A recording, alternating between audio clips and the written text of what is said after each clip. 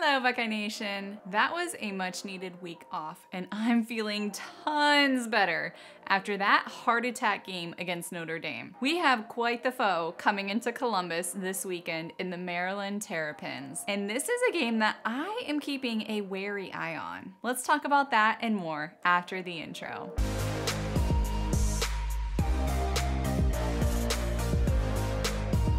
Welcome to Buckeye Football Fangirl. If this is your first time here, my name is Lisa and I'm the gal behind this channel. I love the Ohio State Buckeyes and I tend to get just a little overexcited about their games each week. If you're watching this, I'm going to assume that you might love the Buckeyes just as much as I do. So thank you so much for tuning in. I started this channel as an outlet for my fandom and I have absolutely loved getting to know you guys and talking Buckeye football with you. Ohio State plays the Maryland Terrapins, also known as the Terps, this coming Saturday, and it's looking like it will be quite the matchup. Last year, you'll remember that the Terrapins kept the game closer than anyone predicted, and they were actually leading the game at halftime. The third quarter was when Ohio State really made up the points and pulled ahead, but the Terps had a fourth quarter push to try to come back. That final score last year was 43-30, which looks like a comfortable win, but I remember sweating it a bit as that game played out. Maryland is heading into this game undefeated. They've taken care of their business and won their first 5 games of the season against Towson, Charlotte, Virginia, Michigan State, and Indiana. While their victories have been lopsided, that isn't exactly the toughest schedule or anything, so Maryland remains a bit untested. We do have the common opponent in Indiana, which they beat handily this past weekend to the tune of 44-17. Overall, the general consensus that I've heard is that the overall talent level of the Terps is slightly lower this year than it was last year. However, they returned some key players on offense and their passing attack is still the strength of the team. They have already shown the ability to make quick scores in several of their games this year, which can pose a threat. Let's take a deeper look into this team. The Terrapins are led by head coach Mike Locksley, who has been the head coach since 2019. He's a native to the DC area and grew up as a Terps fan himself. He has quite a history at Maryland, serving in different positions there on 3 separate occasions. He started out as a running backs coach from 97 to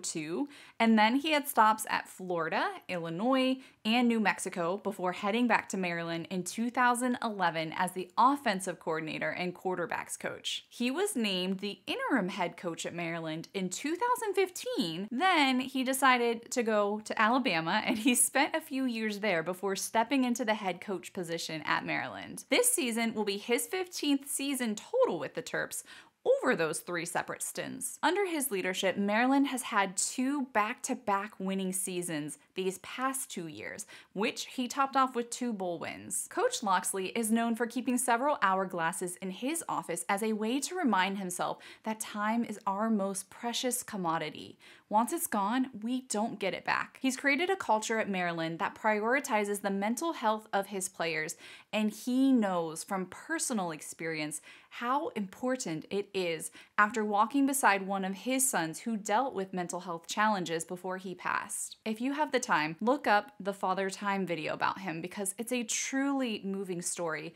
where he talks about that experience that has influenced his approach to coaching. I love that he is breaking down the stigma by openly sharing his story and talking about the struggles that his family has gone through. Being that we've just entered October, which is Depression Awareness Month and Mental Health Screening Month, I also want to do my part to help remove some of the stigma and talk about it. Depression is common, and the statistics say that we all know multiple people in our lives who are affected by it, whether they talk about it with us or not. It's often something that people can hide very well. However, 1 in 5 adults and 1 in 6 kids will be affected by it. And the best thing that you can do if you are dealing with depression or any other mental health burdens is to talk to a professional. You're not weak if you do that because mental health is a journey, not a destination.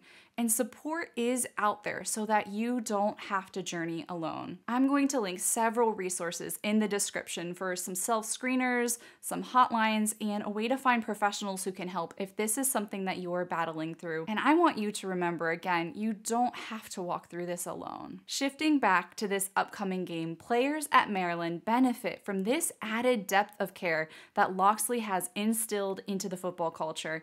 And one of those is starting quarterback Talia Tungavailoa. He's back for his 4th year there and is a fiery, tough competitor. Last year, Talia impressively became the all-time leader for passing touchdowns at Maryland.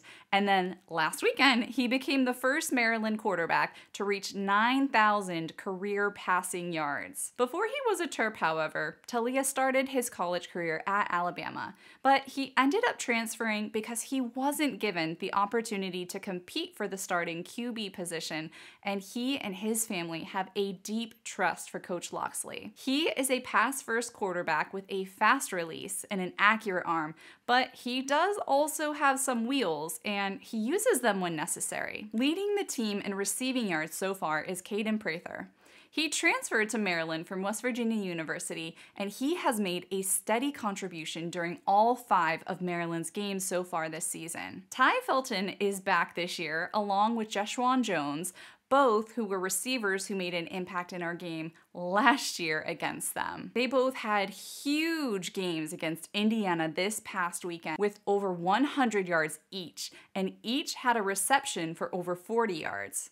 Ty also racked up 3 touchdowns in this game last weekend, and all within the first half of the game. Tight end Corey Dyches has the 2nd most receiving yards, though that is mostly due to seeing a lot of action during games 1 and game 3. Recently, his production has decreased, and when he played against Ohio State last year, he only logged 1 reception total. Running back Roman Hemby leads the team in rushing yards. Last year, Maryland struggled to get their run game going against Ohio State, and let's hope that the same thing happens this year. On the defensive side of the ball, Bo Braid is a safety to watch out for. Last year, he was one of their most impactful players, and this year is looking no different. He leads the team in tackles and has 1 interception for this season already. Leading the team with interceptions is cornerback Tarheeb Still, who already has 3 interceptions for this season and had a chance to go to the NFL last year but decided to come back for his senior season. Another disruptive player on defense to keep our eyes on is linebacker Jyshawn Barham. He's also back and he leads the team with 2 sacks. Maryland is not usually known for their defense and is ranked right around the middle of the pack for total defense. One thing they have been making a splash about this season, though, is turnovers caused. They are currently leading the Big Ten in forced turnovers. When you look at the rushing defense, however, Ohio State and Maryland's ranking are pretty comparable. Ohio State is currently ranked 37th, and Maryland is ranked 48th. But the passing yards allowed ranking shows a wider gap. Maryland lands at 56th here, while Ohio State is ranked 5th. We saw the Buckeye pass defense get tested in that game that we had against Western Kentucky, and they passed with flying colors. I think this will be a harder test for them, but I have faith and I still have confidence that they will hold up. Talia is a talented quarterback who can sling that ball, but he's also already thrown 3 interceptions this season. And since he likes to air it out, I think this actually gives our secondary a better chance at making a play on the ball and causing some disruption like they did during that game against Western Kentucky. So I'm going to be watching for that during this game. What are your thoughts going into the game? Go ahead, drop me a comment below with how you are feeling about this game. I learned my lesson against Notre Dame, so I'm feeling slightly nervous already because that Maryland game last year definitely kept me on the edge of my seat. Well, until Zach Harrison stepped up and laid the smack down. I think we'll get that dub in this game, even if it's a roller coaster ride of the game. But I'm still nervous. No matter how it goes down, let's enjoy this game against Maryland as we cheer on these Buckeyes. And with that, I'll see you on the other side of the game.